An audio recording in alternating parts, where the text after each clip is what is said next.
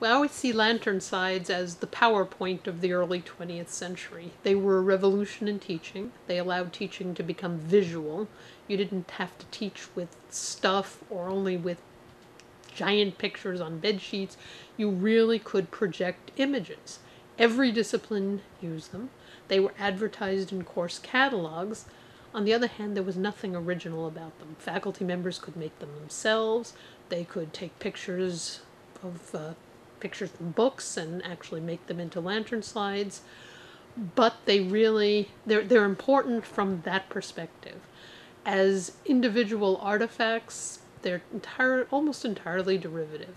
Not entirely, there are some original ones, but mostly they're entirely derivative.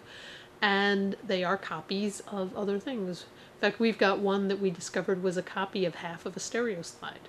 And so that was just very strange. You could tell it was a stereo slide. It had the shape of the stereo slide, but you only had half of it, and you certainly didn't have the stereo view.